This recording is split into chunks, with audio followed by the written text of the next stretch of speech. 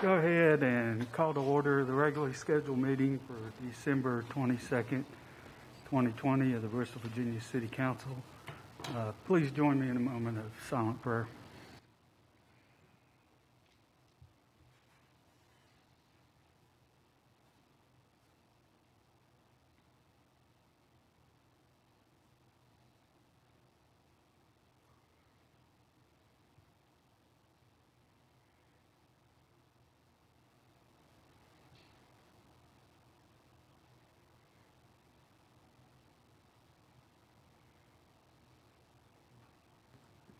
Please join me in the Pledge to Allegiance. Pledge allegiance to the flag of the United States of America and to the republic for which it stands, one nation, under God, indivisible, with liberty and justice for all.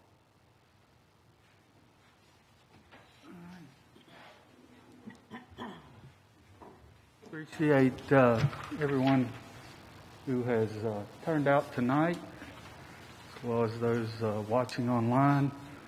I hope that everyone, it's our last meeting of the year, so I hope that everyone has a very happy holiday season, remembers the reason for the holidays and keeps that hope alive as we move into the new year, and would encourage everyone to be very safe during their celebrations over the next couple of weeks, as we don't want to see increase in cases and hospitalizations and things that may lead to shutting our businesses down or keeping our schools closed any longer than they have to. One other comment I'll make is tonight is the last meeting for our city clerk. She'll be moving on to another position. I'd like to thank her for all the work that she's done. It's greatly appreciated. Thank you. Any other comments? I'll just echo what the mayor said. Thank you to our clerk, to Nicole, for the time she's put in with the city and with us specifically. I know that maybe sometimes it's not like herding cats with us, but it's like herding cats that are also on fire. So thank you for everything you do, and good luck in the future. Before I move on to the city manager comment, I will make a note that Councilman or Vice Mayor Farnham is participating online, and I think he has to state the reason why. Yes. Could you please do that, Vice Mayor? Can you all hear me okay? Yes.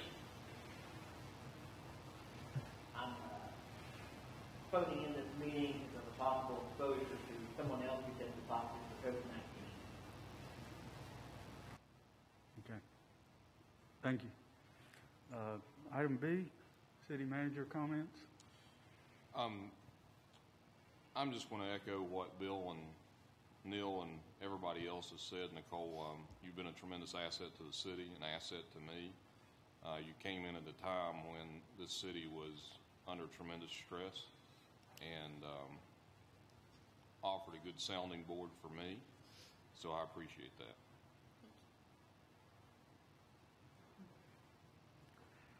All right. Move on to item C, matters to be presented by members of the public. We had one person sign up, Mr. Pollard.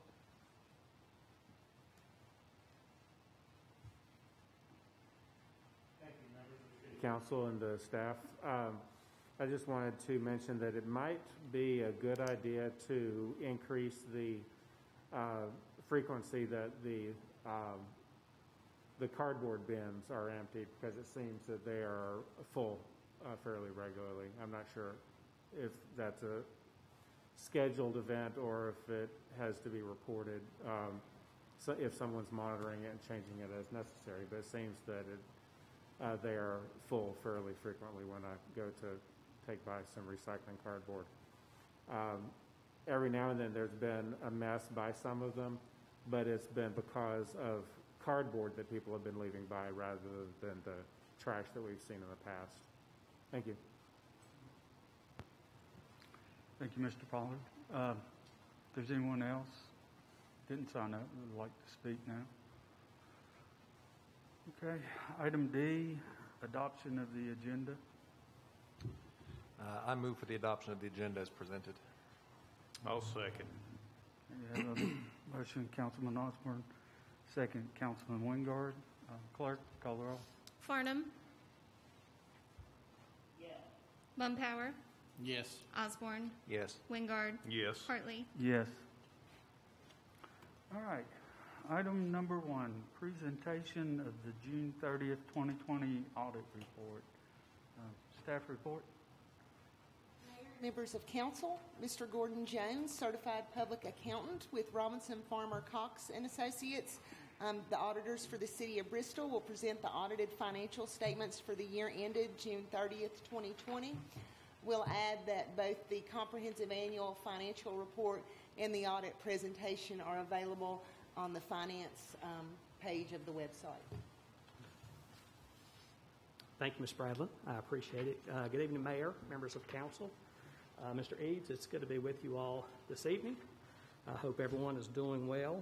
I know I've met everyone on council, but maybe people in the audience don't know who I am. My name is Gordon Jones, and I'm partner in charge of the city's audit. Okay. You should, Ms. Bradley was nice enough to have a couple items ready for you all. You should have an audit presentation. You should have the comprehensive annual report that has this nice, pretty cover on it. And then there are some GASB pronouncements that will be adopted in future years. But first thing I'm going to do is talk about the reports that we issue as part of your financial statements. They're in your CAFR. They're not part of this document that's up on the screen. I'll get to that in just a minute. First thing I want to talk about is on page 7 of your comprehensive annual financial report. It's the independent auditor's report. Whoever's handling the screen, this is actually in the CAFR. It's in the CAFR. So, on page 7 of your CAFR, you have the independent auditor's report. It's a clean, unmodified report. Highest level of assurance you can receive. You can't make any improvements on that. Back in the back of the report on pages 134, 135, this is the Government Auditing Standards Report.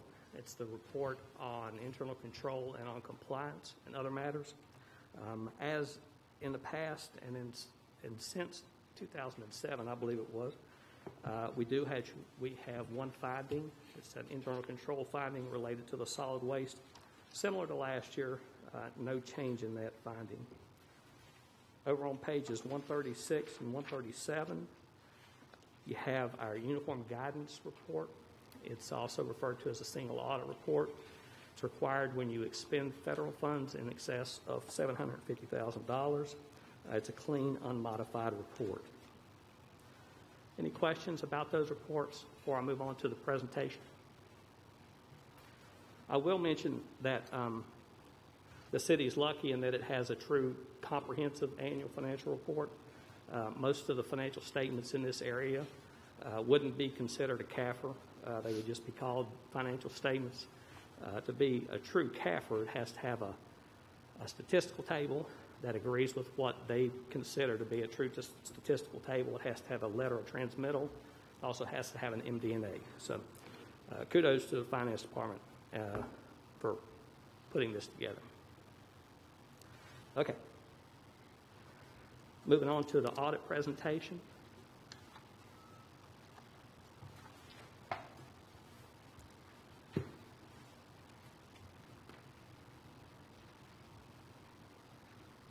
There we go. Thank you. Thank you. Over on page 2, you have our communication to those charged with governance. This is required by an auditing standard. I think it's Statement on Auditing Standards 115, thereabout.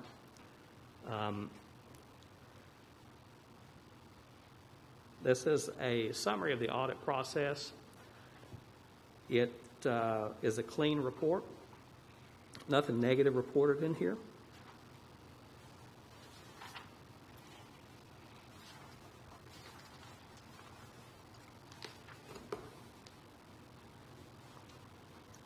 Over on page 5, we did have one management comment. Management comments are items that we would like to bring to the attention of management that don't rise to the level of a finding, compliance finding, or internal control finding, but it's something we feel like needs to be addressed. We had one comment regarding the Lee Highway project. The amounts being paid on that project were exceeding the contract, so I'm not sure exactly what's going on there. Any questions about that? Okay, let's move on to the fun stuff, so to speak. Over on page 6, we pull some numbers out of the financial statements to give us some information to talk about. We don't have 5 years of data in the financial statements, so we pull it out and provide 5 years of data. I like this first schedule. On top, you have the city's balance sheet, so to speak, on a full accrual basis. And on the bottom, you have the city's balance sheet on a modified accrual basis. The books of the city are kept on 2 different bases of accounting. This came about with GASB 34 about 17 or 18 years ago. But on the top, under the 2020 column, total net position for the city is about $11.1 million. A lot of that is net investment in capital assets of about $14.7 million. Your unrestricted net position on a full accrual basis is a negative 3.9. And the reason it's a negative 3.9 is because of some other liabilities that I'll talk about in a little bit. So just keep that in mind when I get back in the back talking about the long-term debt. Down at the bottom, you have the governmental funds. This is a short-term perspective. It's a modified accrual basis of accounting. Total assets of about $39 million. Total liabilities, 4.6. You have some deferred inflows of about 11.8 million. The important part are fund balances at the bottom. For the year ending 2020, you had about $22.8 million in fund balance. Those are categorized based on a number of 5 different categories: non-spendable, restricted, committed, assigned, and unassigned. Probably the most important piece of that is the unassigned piece. The city has about $17.5 million. That's about $9 million more than you had just 4 years ago in 2017. Total governmental expenditures for the city and the school board is about $77 million. Your fund balance as a percentage of that $77 million is about 30%. Unassigned balance is about 23%. We usually recommend somewhere between 15 and 20%. So contrasting these 2 balance sheets, so to speak, on a long-term perspective, it doesn't look that good because you have some liabilities, long-term liabilities. On the short-term perspective, on the bottom, your financial statements look healthy. You have adequate fund balance. So that's just a thing to note there. That's what I point out. Down at the bottom, just in 2017, you had 8.4, and now you have 17.5. It's an increase of about $9 million in unassigned fund balance. Over on page 7, you have the solid waste fund. It's reported only on a full accrual basis of accounting. Total liabilities for that fund is about $48 million. Total assets of about $21.5. Net position is a negative $25.6 million. And that's that's the reason for the finding that we have in the audit report. Net investment in capital assets about $15.4 million. And you might ask, well, how in the world is that negative? Well, if you have assets and you're not paying off the debt, then at some point the liabilities become higher than the assets that they financed. So then that number goes negative. Unrestricted is about a negative 10.1. And when I talk about long-term debt in a little bit later on, you'll see why that number is at $10.1 negative million, mostly due to a landfill liability. Any questions about that? This year, we pulled out the transit fund and showed it separately. Not a whole lot of significance to report there, other than it's shown as a separate fund now, which agrees with governmental accounting standards. In the past, it's been inside the general fund. Over on page 9, you have 5 years of data for the general fund. The general fund is the main operating fund for the city. All the way to the right, you have the 2020 numbers. Total revenues at about $55.6 million, increasing at less than tenth of a percent. And I based that on the 2017 numbers. I didn't go back to the 2016. Those were pre-RFC and pre-TAMR, so to speak. So I felt like we could have better comparisons if we went back to 2017. Total expenditures of about $54.4 million. Operating expenditures increasing at about 1% over that 4-year period. Debt service at about 4.6, increasing at about 3.25%. Change in fund balance. The fund balance for the general fund increased by a little more than $2 million. Beginning fund balance was about $20.7 million, ended up with $22.8 million.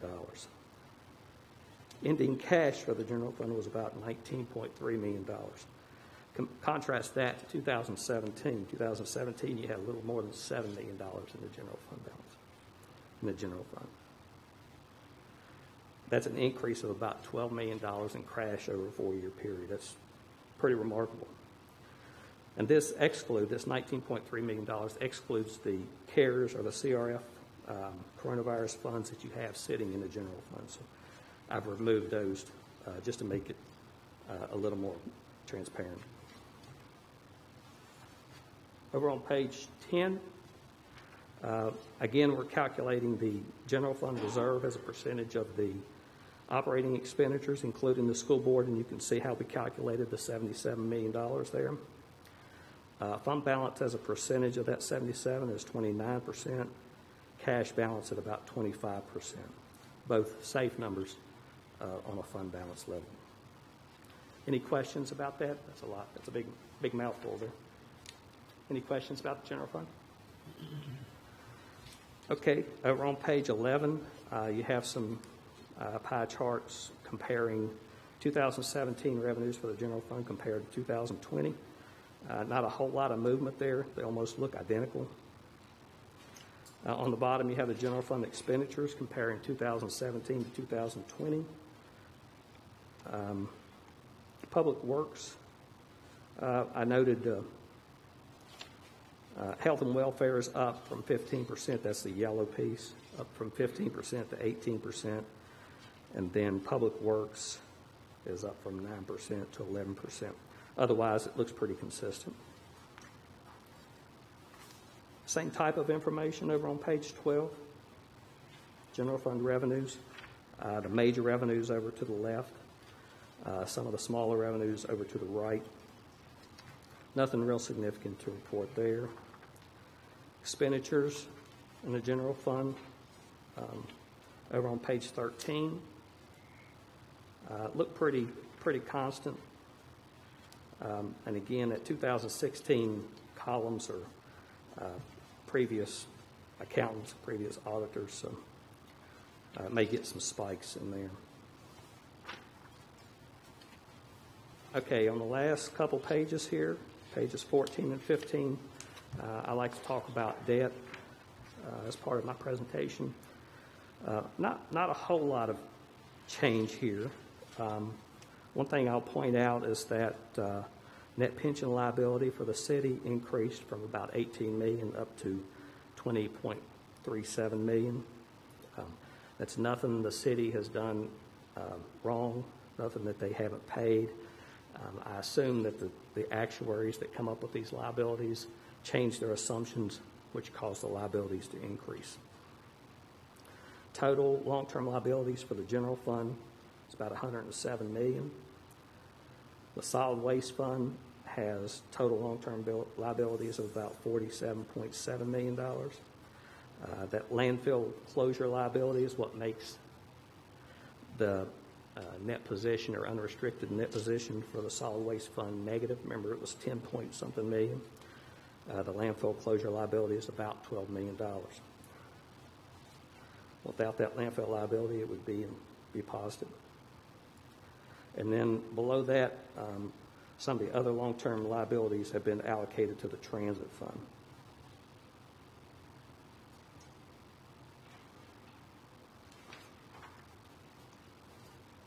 We include the school board liabilities, and you can see there that the pension liabilities for school also increased by about $1 million.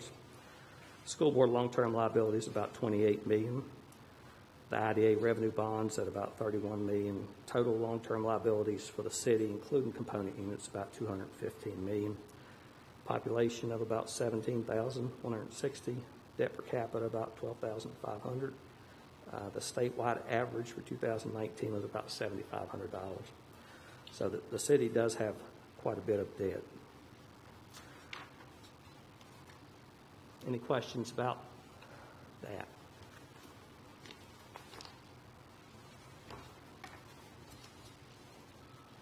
So I guess in conclusion, the audit went well. Comments were minor. Findings were the same finding that we've had since 2007, or actually we've only had it for 4 years. It's been on the books since 2007. It was a kind of a rough year getting the audit finished, thanks to the finance department for allowing us to do preliminary work from our office when everything was shut down back in the spring. That helped us get a little bit further along, so when we came in the fall, we were able to finish up on time. The last item that you have with you is our new GASB pronouncement. GASB is the Governmental Accounting Standards Board. There's a list of probably 7 or 8 that'll be adopted in years coming up. This year we were supposed to adopt the first one on there, GASB 84, dealing with fiduciary funds. I don't think that'll have a huge impact on the city's books, but it will be adopted in fiscal year 21. The big one will be GASB 89, dealing with leases. The city does have a number of leases that'll have to be accounted for differently fiscal year 22. So GASB was nice enough to postpone these for a year. Luckily, we didn't have to deal with any new GASB pronouncements for the current fiscal year. Okay. Sorry, I can't breathe in this thing very well. Does anybody have any questions? Yeah, I had a couple questions. On GASB Yes, 89, what did you say on the leases? What's going to be accounted for differently on leases? Well, currently, operating leases are note disclosure only. If you've got an operating lease that you're going to pay over the next 5 years, you just put that in the notes and say, this is what we'll have to pay for the next 5 years. When we adopt GASB 89, bear with me, what will happen will be is that we will book an asset, and it'll be an asset called future rights to use this asset, and we'll book a liability. It'll be a deferred inflow. The asset will be a deferred outflow, and then the liability will be a deferred inflow. The two will offset so that it won't impact your books that much. So you'll have an asset called right to use this tractor. And then offsetting that will be a liability, a deferred inflow, that shows how much you're going to pay for that asset over that 5-year period. Okay. Does that make sense? They made up these new accounts. They're called deferred inflows and deferred outflows. They're kind of like assets and liabilities, but not really. So then they had to figure out, well, how we're going to use these crazy things. So they make up these GASBs so they can put some accounts in here. On the landfill, the landfill closure liability. Yes, sir. Did that include the current active landfill or the one that's already closed? It includes both. It includes That the includes one both. that you're mining. What's that? It includes the one that is closed, not really closed, mining. Is that correct, Tim? Yes, it includes the old landfill, 498, and the new as well, It does. as well as a compost facility and Yeah. a few other things True. in there. Yeah, there's about 5 pieces to it. Transfer station, the composting facility, the old landfill, the new landfill, and tire shredder. Yes. Okay, you said you were going to come back to like page 6 on the other liabilities on the 3.9 million negative unrestricted net Where position. are you? I'm sorry. On Page page 6 6, yep, Presentation? yep. Okay, I'm there. On the unrestricted 3.9 million and the Yes. 2020 column. You said Yes, you were going to come yes, sir. back and explain that. Can you do that again? I think I missed that. Well, you can kind of flip back and forth between page 14. Page 14, at the top, you have the liabilities of the general fund. Basically, the general fund, it's technically the governmental activities, the primary government of the city. You have about $29.8 million in other long-term liabilities. Includes a net pension liability, compensated absences, an OPEB or other post-employment benefit liability, and also a revenue sharing agreement. Those are about $29.8 million. Those numbers don't have the other liabilities are offset by the assets, capital assets like buildings, equipment, land. Those liabilities don't have anywhere to be offset. So they get netted from that unrestricted net position. So that's what's driving that negative 3.9. Without those estimates, those are estimated liabilities, almost 30 million. Not by us, they're estimates of actuaries. Without those liabilities, you're at a positive 27 million unrestricted. And somewhere here, did you review in the audit and make statements about how we stack up to our financial policies relative to the audit and the numbers? How we stack up to our financial policies relative to the audit, how these final numbers I guess a came fund out? balance policy? No, our internal city financial policies. We do tests related to that. I don't know specifically what you're Well, I'm looking for. curious on the policies we got on the debt threshold and all the things we have in that policy. If you audited that through this, I'm not the sure what statement policy about that is. And I'll just clarify, in our internal financial policies, a couple of years ago, Mr. Jones, we set some thresholds that are our goals. And I think what Mr. Mumpower is asking is, as part of the financial statement audit, did you test where we ended up compared to those policy goals? And I will tell you that normally is not part of a financial statement audit. That would be an additional type procedure. It's just not part of the financial statement audit. I would agree. All right, so I understand that. So I would suggest that we do that on the next audit if you can't do it this one, because that's healthy for the council and everybody to know that we're having a third-party review where we are relative to our policies, and are we moving forward in the right direction relative to our policies, right? Okay. Because we spend a lot of time on those, and they're important to us. So I'd like to see your take on each one Okay. of those items. Will do.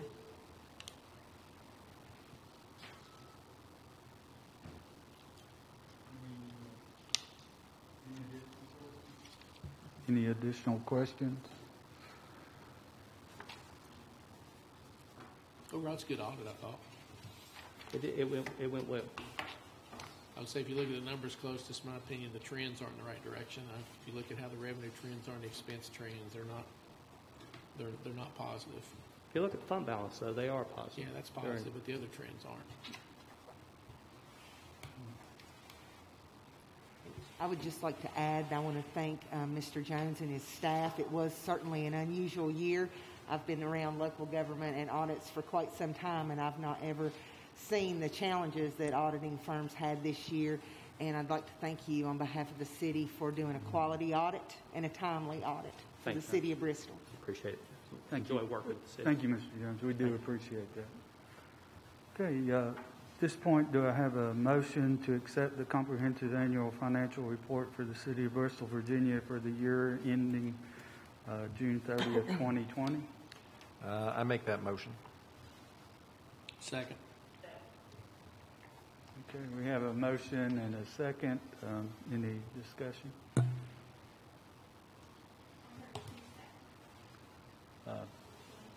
Was that an echo or that was a phone second? No, Mumpower went first, and then Yeah. Anthony chimed in right, I would agree.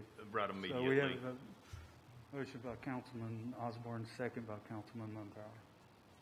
And a third if you want it, I guess. Yeah, a third. Okay, no discussion, then clerk, call the roll. Farnham. Yes. Mumpower. Yes. Osborne. Yes. Wingard. Yes. Hartley. Yes. Okay, item 2, public hearing regarding the performance year 19, not fiscal, PY, CDBG, Consolidated Annual Performance and Evaluation Report, CAPER. At this point, I'll go ahead and open the public hearing, and we'll have the staff report. So good evening. So the City of Bristol, Virginia is an annual recipient of federal funding through the U.S. Department of Housing and Urban Development, which is better known as HUD. The entitlement monies may be spent to develop or sustain viable urban communities by providing decent housing and a suitable living environment, and by expanding economic opportunities, principally for low to moderate income persons. All entitlement monies received are dispersed through the city's CDBG program. The Consolidated Annual Performance and Evaluation Report, better known as the CAPER, for the city's CDBG program is an annual report for the city's use of this funding in carrying out its 2019 annual action plan. This report has been made available to the public and is brought before the council for public comment prior to its submission to HUD. Okay. I don't think we had anyone sign up to speak during any public comment, or if there's anyone. All right. If there's no public comment, then I'll go ahead and close the public hearing. Thank you, Ms. Tolton. And we'll move to item number 3, a discussion of property assessments. The staff report. Is that Ms. Barker? Good evening, Council. I'm Chloe Barker, Commissioner of the Revenue. We're going to speak a little bit about the reassessment. All the letters just went out recently for the general reassessment that's done every 4 years as required by the state because of our population. This year's reassessment was conducted by Walter and Eames out of Dalesville, Virginia. They were hired by the city in 2016 to do the first reassessment. Prior to that, we had a company for many years, and the city council at that time decided they wanted a new group to do the reassessment. The notices went out. We've had some local people call our office about that. He can tell you more. This is Agnew. He was one of the assessors that did canvass the city. Let me just say, we've been in business about 24 years. Walter Names has done about 120 assessments, 53 different locations in North Carolina, Virginia. First time we've done about 2 million parcels altogether in terms of all the properties we've looked at. When we started the job 4 years ago the first time, one of the things we noticed is that, and we've also changed systems, there was no neighborhooding in the city. And it's really hard when you just have one neighborhood, 11,000, 10,000 parcels in one neighborhood. So one of the first things we did when we finished that job was we established neighborhoods. And we have about 50 of them in the city now. It allows you to more accurately assess when you have properties neighborhood, because obviously if you've got a subdivision, sometimes the values change differently in that subdivision than they do in another subdivision. So that was one of the first tasks we accomplished. There's so much to do, you can't get it all done in one assessment sometimes. So the first thing we did is we established these different neighborhoods, and then we, when you do this work, you send people out to validate what we have on record and make sure our sketches are right, decks and porches and all that kind of stuff. are accurate. And then we look at the sales, and we compare the values to what the sales are. And then we come up with, we're supposed to, oh yeah, I'm sorry. Okay. All right. So, if y'all don't let me say something again, just let me know. So anyway, as I was saying, we hit the field and start looking at properties. And we send guys out to make sure our data's right. If the people are home, we'll talk to them, go over the property data card to make sure we have the right bathroom count and basements, all that kind of good stuff.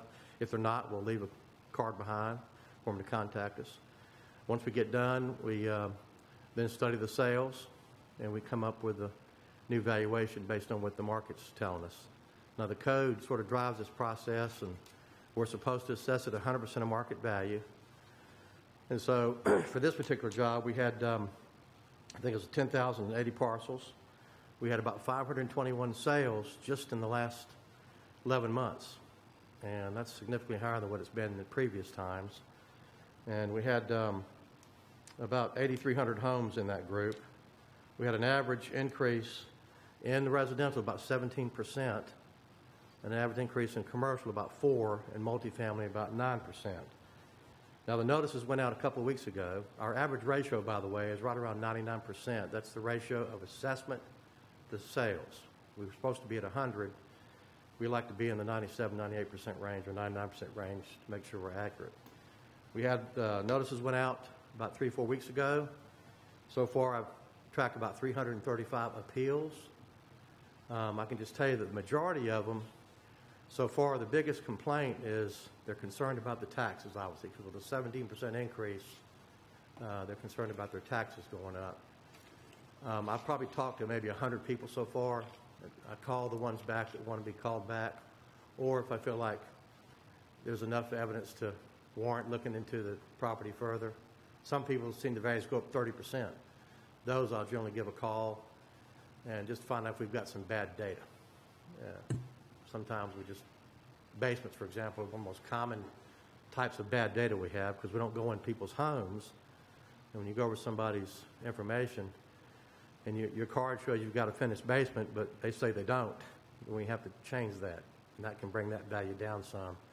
And sometimes that increase, if it's more than the 17, or this is 17 is an average increase. Some areas were 20, some areas were 5, based on the neighborhoods.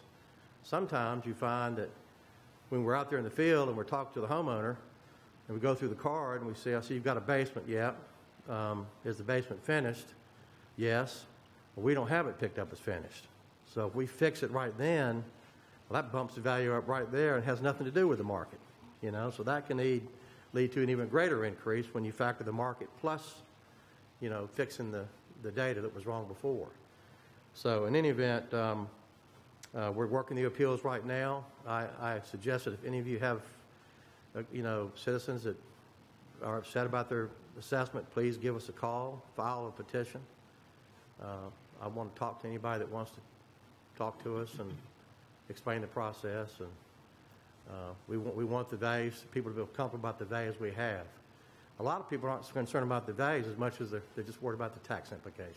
They say we want a fixed income and don't know how we're going to, you know, handle this increase. I know there's the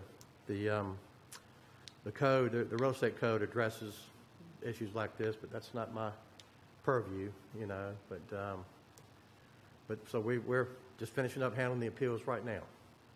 And when we get done, we'll generate new notices to show the changes that we've made as a result of the appeals. And then the next process will be the Board of Equalization. Any questions for me about the process or about what we do? Yeah, I'm going to start off because it's a question I've heard from a lot of people, including my wife, because this has happened to us. Our real estate assessment went up close to 40%. And I've heard people anywhere from 30, 40, up to one individual called me, it was in the 70s.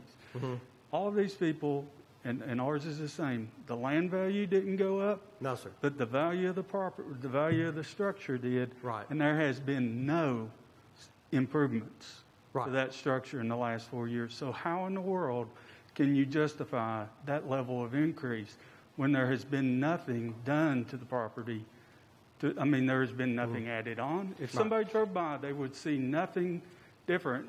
And I know in my case, and in a lot of the people I've talked to, the same situation. So what is driving that level? I mean, 10, 15%, some people, you know, they can understand that it appreciates over time, but to see that level of bump, what drives that? Any situation like that, we need to dig into it.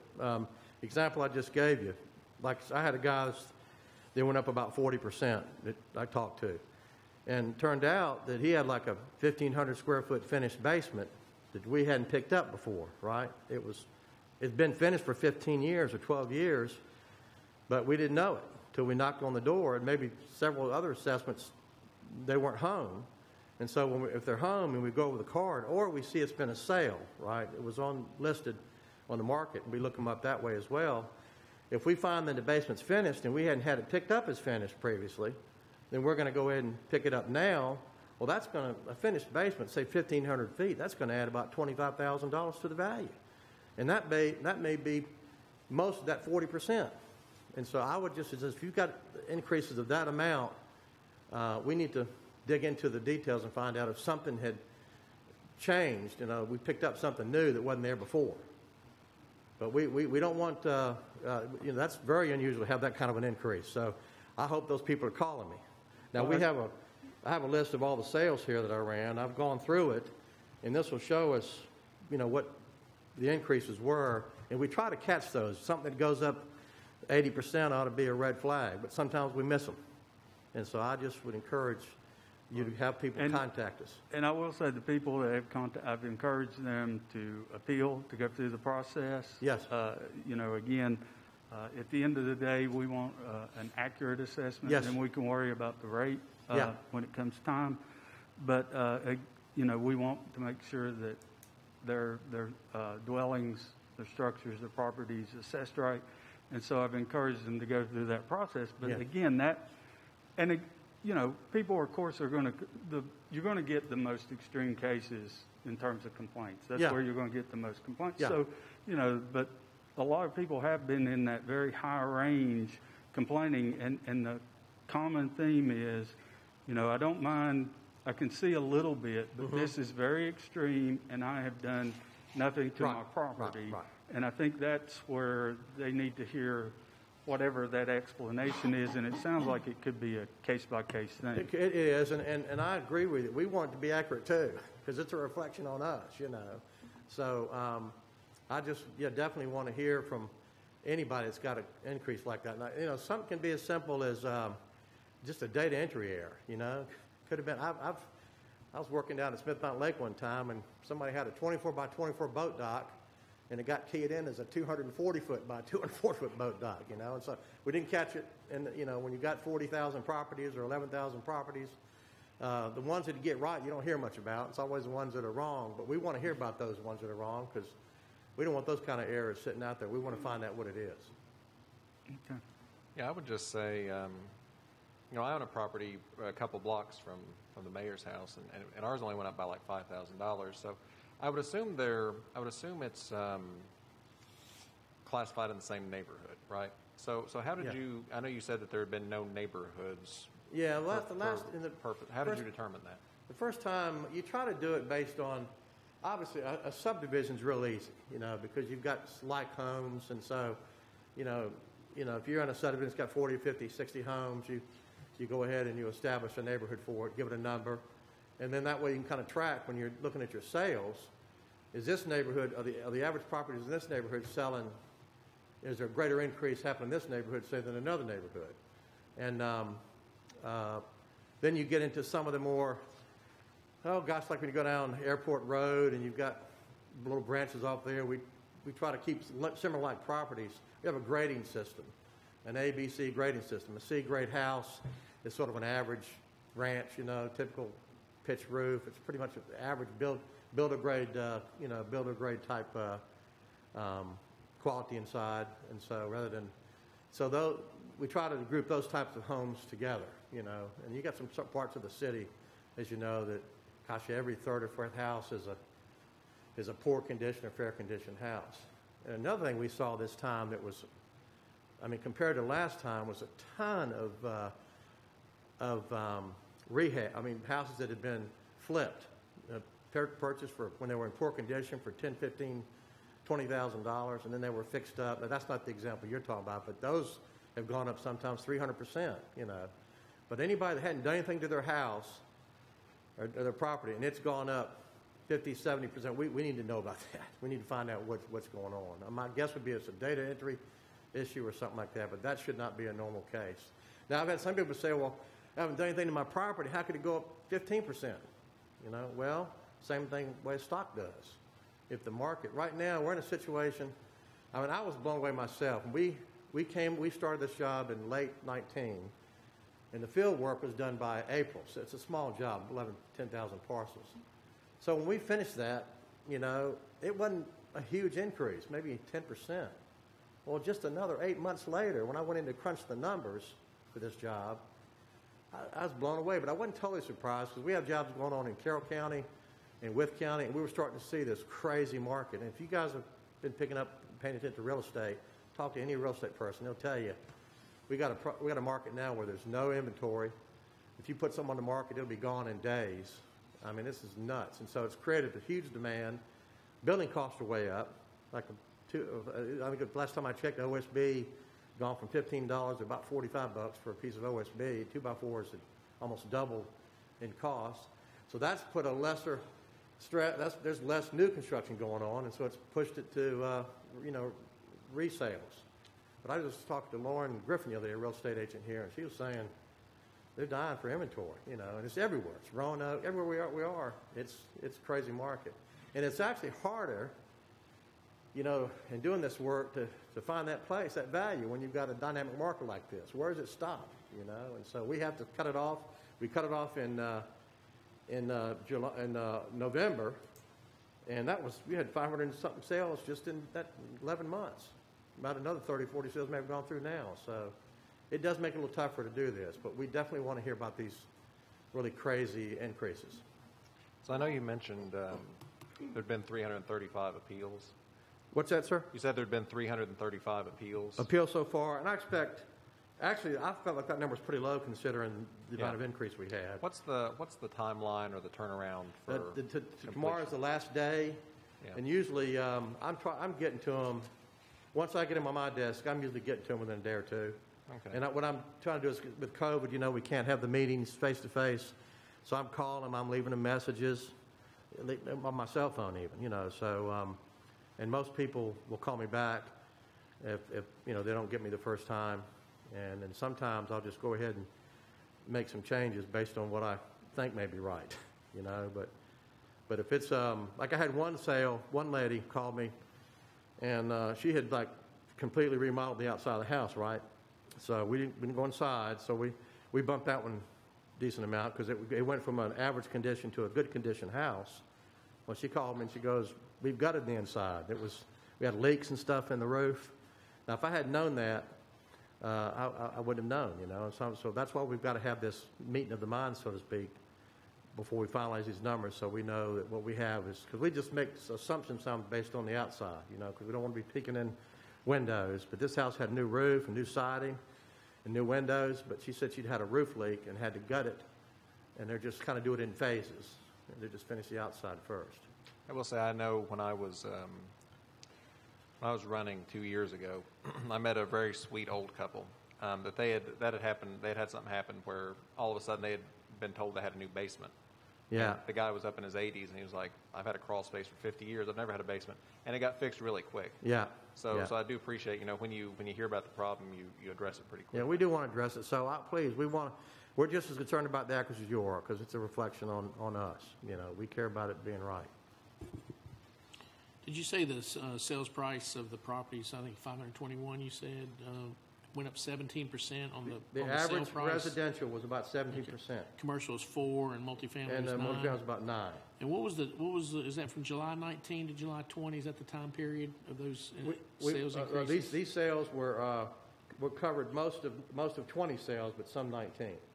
Some were 19. Yeah, but mostly these are mostly the 20. We try to focus more on the later sales, just like any appraising would look at the latest sales, you know. So most people would expect the assessment of their home to go up 17%. No, who would? I mean, we haven't seen an increase. No, I said that's the market. Oh, yeah. That's the market. Yeah. So you say everybody would expect it to go up at least 17 on average, because that's where the market moved. Right, okay. right. But if you're not in the market, if you don't know the market, I can feel for these people. If you're not in it like we are, you're shocked to get an increase like that, if you don't know what's going on in the market. And so I can understand, especially when the past, 13, 14 years, it's been relatively flat, comparatively speaking. Now that you have neighborhoods, do you take 3 or 4 properties that have sold recently in the neighborhoods to see if your assessed value and what's sold recently in the neighborhood are on par? Yeah. Yeah, that's what, like I've got one I've got to take another look at now. And you just hope that you have some sales in that neighborhood, because if you don't, you got to try to find a comparable neighborhood, but what we'll do is we'll look at those sales, and we'll try to, eliminate like outliers. If I had, for example, 3 sales, let's say the homes in this neighborhood are running 250, for example, and I've got 3 sales, and one's 249, and one's 239, and one's 290. My first thought is, well, what's going on with this 290? So when I look into it, and let's say they're around the same time frame, if it looks like it's the same square footage, same finish, pretty much the same house, I'm not going to chase that 290. I'm going to use the other 2 sales and throw that 290 out. And so, frankly, sometimes you find people coming from other areas like New York or something, New Jersey, they don't know the market, so they'll pay $290 per house compared to where they're coming from, because it's just a. But we do try to look at the average sales and not chase any one sale. Well, I've got my share of phone calls like everybody else. Yeah. And I am a little bit knowledgeable of real estate. The problem is these massive increases hit at one time. Mm-hmm. We have a city here that 50% of our people in this city get some kind of benefits from the Department of Social Services. We're a low-income community. Yeah. And we have a lot of retirees here that's on fixed incomes. Yeah. And when their house increases by 30, 40, 50%, that is devastating to them. Mm-hmm. And you ask a simple question, well, is your house worth what it's just got tax assessed for? Mm-hmm. The vast majority will say, yeah, my house is worth that. The problem lies in something has went wrong in prior assessment years that has suppressed the value of the properties. Mm-hmm. Now it's coming more to a light. It's not that the houses, for the most part, which some of them are overtaxed. Mm-hmm. I'm going to say that because I got my tax tickets in. But the problem is such a huge increase at one time. Mm-hmm. That's a major shocker, especially to somebody that's on a fixed income. So I don't know what the law is and how it reads, but if this city could do something on its end, and I'm just going to throw this out here, and it may be a stupid comment, but I don't care. If we could set a policy in place that we have some kind of policy that we as a city don't increase the value of these properties over the rate of inflation annually to gradually take them up to where they should be without it being a complete shocker. I don't know if we can do that or not, but the rate of we can't do that, says the city attorney. Okay. There's the state code, it's 58.1. 3321. That's it. Okay. That says that assessments shall be at the fair market value of the property. Okay. But in a situation like this, with these kind of increases, we could potentially tax a retired person on a fixed income out of their house. And that is not a position we want to be in this city. You've got widows out there making $600 and $700 a month in their benefits.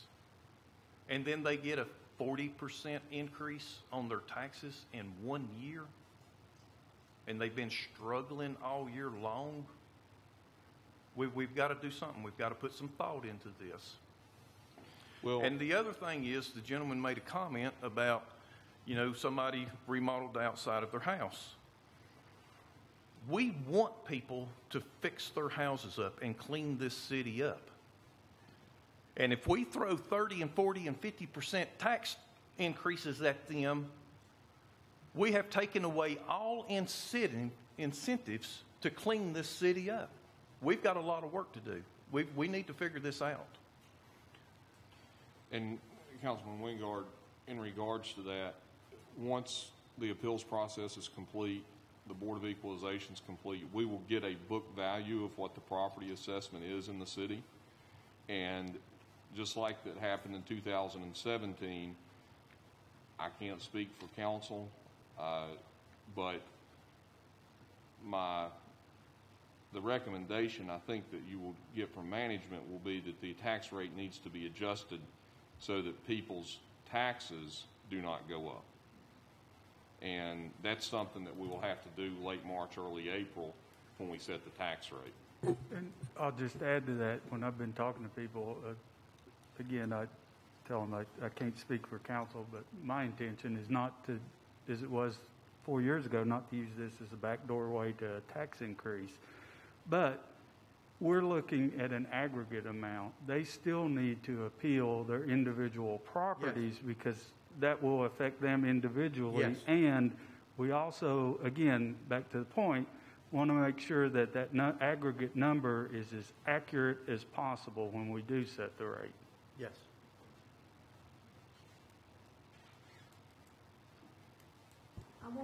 I want to say one thing about the 521 straight sales that we have had from January through November of this year. It is an increase. The amount above the appraisal that we have on the books that was set in, went into effect January 1, 2017, $10,809,000 increase. Now, that includes all the sales where there was money exchanged, whether they gave less for the property or whether they gave more for it. So people's really paying a lot more for these properties than what we had it on the books for. I understand that, and I'm into real estate to some degree. Mm-hmm. And I saw the trend in 2006, 2007. And I kept telling everybody, this is crazy. This cannot last. It will not last. People are off the charts. Well, we're heading that same way again. And this bubble, too, will bust. It's just when and how much. So we really need to be careful because people, in my opinion, there are a lot of sales that's taken place that they've paid more than they're worth. Mm-hmm. They've paid more than they're worth.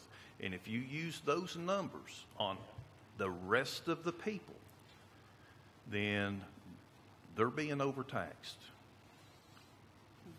Because what you see on the outside may not be a true reflection of what you see when you open that door. Yeah. So we got to be careful. Ms. Barker, what would that $10 million be on a percent increase of the base book value of the assessed properties? I'm not sure. You'd have to know what the assessments were on that. Yeah, I just have the increase per month down. I mean, that's just the increase of what people paid over what we had it on the books at. It's the $10 million, and that's for 521 sales. I mean, there's been a lot more transfers and things during the year. If the total assessed, aggregate, right, rises X percent, that's a number that's important to us, right? Mm-hmm. Where did that go relative to That was the total this? assessment of all properties paid through April. Yeah. So 10% of that would be $13 million. Yeah, I can't really give you the figure right now. Okay. Well, get that to us when you can. That's an important number to know where that moves. Okay. have it. So are you telling us then we should expect the aggregate to go up 17%? Well, actually, no, we're making adjustments. The people that are calling in and we're finding mistakes, I'm bringing them down, a lot of them. You know, like, give me just an example. Somebody may call up and we've got their house in good condition. Good condition for us, for our system, means, say it's a 60-year-old house. To be in good condition, we expect to find some major remodel going on. You know, an average condition house in our system is a house that's just been maintained. But if we find out it's been remodeled, kitchen, bathrooms, roof, you know, the whole 9 yards, it changes it from average to good, which is just another method of reducing depreciation or changing the effective age of the house. Well, I've had quite a few that we had in good condition. After I talked to the homeowner, I said, well, I haven't done anything to this house. You know, it's built in 1970. It's got the same kitchen in it, same bathrooms. Well, I take that good off and put it to average. Well, that'll drop it 15% right there. So that's why it's crucial that we have a meeting of the minds and make sure we're on the same page. And if we don't have that contact, we don't know if we're right. Like you said, you know, you don't know what it's like until you get inside. And so there's some that we have a code called interior superior to exterior, where you look at a house that looks pretty plain Jane, you get inside and it's granite, new hardwood floors. I mean, knock your socks off, Taj Mahal inside, but outside looks pretty, you know, just plain Jane. They don't want that tax deed. No. So you see all kinds of different things, you know. So, but we want the data to be accurate. I think Mr. Farnham wanted to ask a question. Hey guys, just a quick comment. Can you hear me okay? Yes. Just wanted to chime in and say two things. I've heard a lot of stuff I agree with.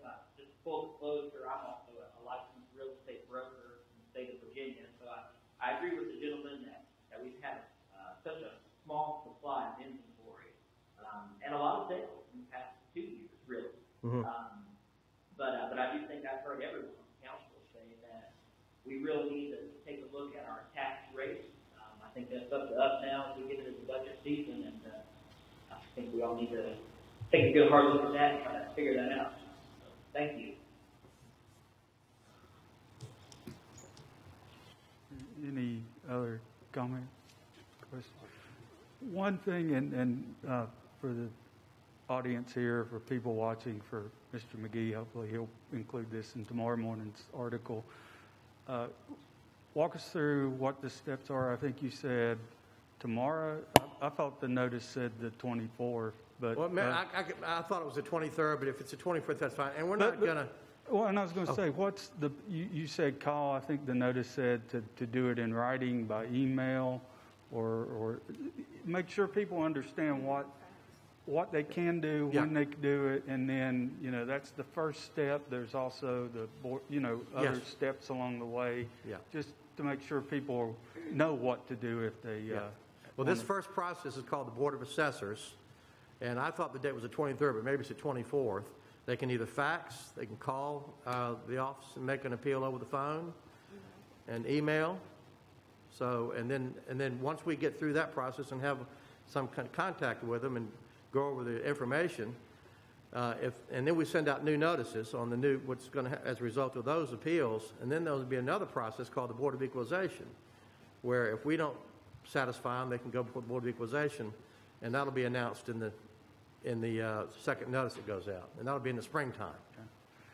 Because I know traditionally they could come and meet in person, but because of COVID this year, that opportunity wasn't there. And, and that's one thing I do appreciate you coming, kind of explaining some of this, because again, as you say, when you have that chance to sit there and talk and back and forth, it's very helpful for people to understand what you're looking at, as well as you understanding their individual situations. So the two-way communication is vital on this, because it's your biggest asset, and you want to make sure we've got the right information.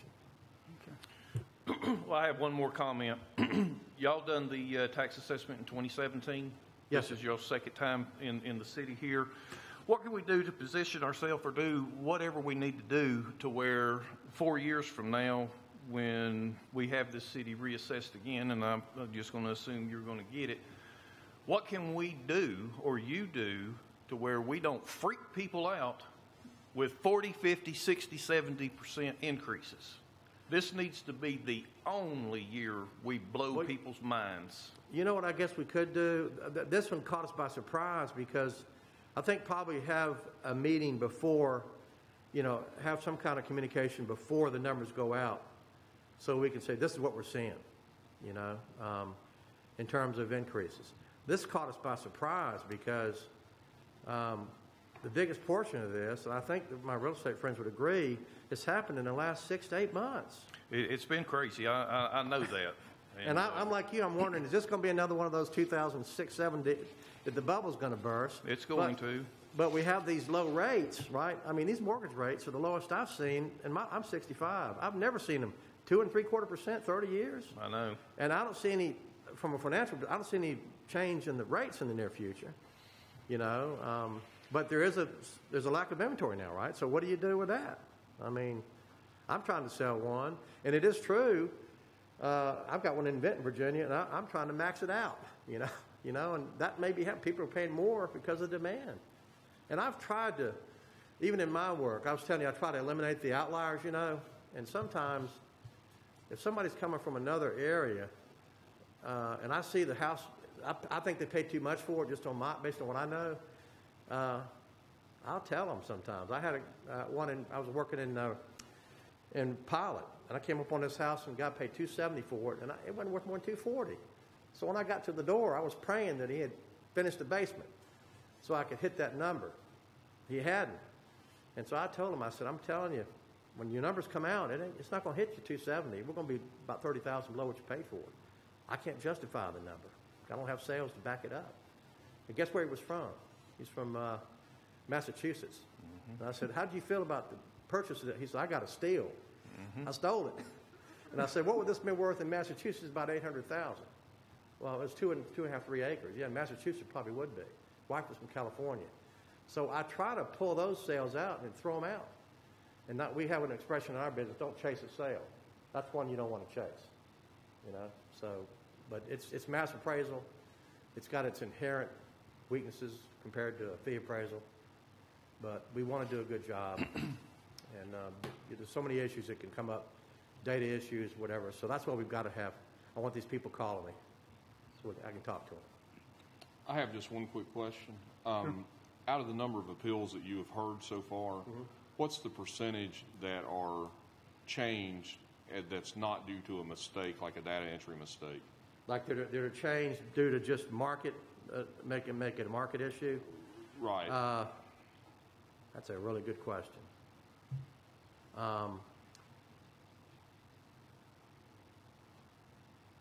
Probably, that's probably going to be maybe about 10%, because one of the things I have noticed is we've got some issues with the townhome and condo valuation. So I'm actually pulling those entire communities and taking another look at them. And so we just didn't have a whole lot of townhome sales, And so if you find an area where you did have a townhome sale, and you say, well, I'm going to try to apply that to this townhome community, but that just doesn't work. So I'm going to be I've got probably 3 or 4 townhome communities. I'm pulling the entire complexes, and I'm revaluing those. And so those are going to be market. I mean, there are mistakes on my part, because I overstated the market in those areas. So and that's why this 17%, it may be 15 when we've made all the adjustments. That number may come down to 15% instead of 17. And one thing we talked about, do we blend them? That's another possibility. You ask, what do you do if it happens again? Do we blend the 19 and the 18, the 20 increases? But then the state might get on us, Why are you doing that? Why are you assessing it at 90% of market or 95% of market? That's already happened in Franklin County. We finished that job up in 20, and the state did some study work in the mid-20 sales, and now our ratio in that county is about 85%. We're supposed to be at 99 to 100. So it's like when you got these dynamic markets, it's a moving target. So, but I think to answer your question, maybe meeting sometime before, if we have some indication that the market's going to be going crazy, before we get to the point we send the notices out. Well, and to, you know, to the appraiser's credit, and you all, and you doing your job, I mean, you've gone back, you've seen there's 500 and some odd sales over the past 11 months. Yeah. That's always probably going to drive a price up. Oh, and, yeah, I would say so.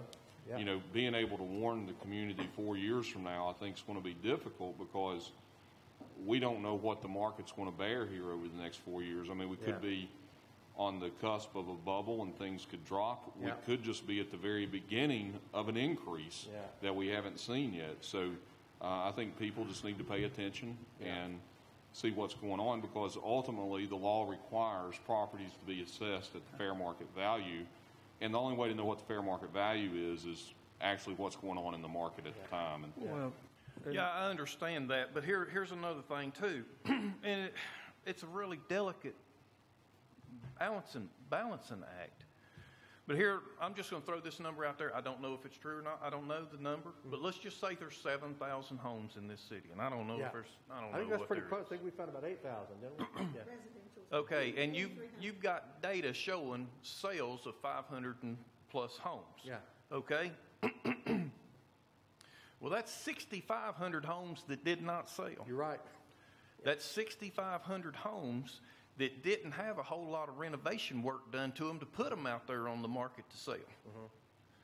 So the numbers that you're coming up with, the 500 that did sell per square footage, has no bearing whatsoever on the 6,500 that was not sold, that's being lived in and being used and not depreciating, but, you know, being, you know, lived in. Right. So it's a real fine balancing act, but I don't want to see where we're crippling hardworking families with huge tax increases and freaking them out. You know, they open that letter up. They get home 5 o'clock in the afternoon, open up the mail at 5:30, get ready to sit down to eat, open up the mail, and find out they had an increase of 40, 50, 60%. They ain't going to sleep that night. Yeah, but ultimately, Mr. Wingard, whatever the assessment is does not impact their tax bill as long as we do our job on the back end when we set the tax rates. I understand that, but the general public does not know that when they open that mail. Well, and we are freaking them out. Well, and we have to go on an education tour to make sure people understand that. Yeah, I mean, it seems to me, to get to your point, part of this in 4 years, I think as you start the assessment process, to explain to people, have you come, and explain what the process is, how it works, kind of where the market is at that point. Yeah. As you pointed out, if you did done that a year ago when you started this, you would have said the market looks this way. It's changed in a year. So, I mean, you know, and again, as you go through the process, if you see something that looks like, hey, we need to let the community know this so they don't, because I think that's your point, that people kind of know what to expect and don't just open the mail one day and say, you know, my house has went up 50% in the last 4 years. I haven't done anything to it. You know, that's a shock. And then the way that's written, it says, and if the tax rate stays the same, this is what it would be. They don't understand that, you know, we can change the rate. They just see that and think, you know, that's a lot of money. So I think on both of those points, you know, the communication is real crucial. We actually did that in Russell County years ago. We could see it was going to be a big increase. So we actually had a town hall meeting where the residents were invited about 6 months before the numbers came out. And we told them what we'd seen. We showed them slides and showed them the sales and what was happening. So that's not a bad idea. And then I want to address something you said. Let's say we got, and that family you were talking about that gets that notice, let's say right next door to them is a house just like it. And let's say both the houses are assessed around $60,000. And the house next door sells for $100,000. So when we get that sale, we're going to look at it. We're going to look at the MLS listing. We're going to look inside that house.